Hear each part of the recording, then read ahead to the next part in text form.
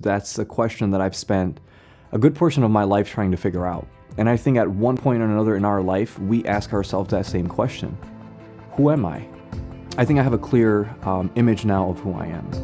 First and foremost, I am a Muslim because my faith defines me in the sense that my actions, my behaviors are spearheaded and are defined by the teachings of my faith.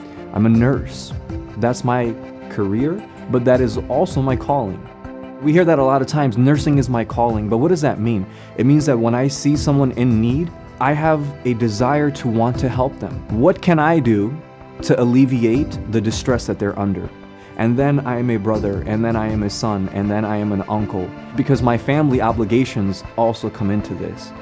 And I think once we can get a complete picture of all the roles and responsibilities that we have to fill in our life, I think that's what begins to tell us who we are.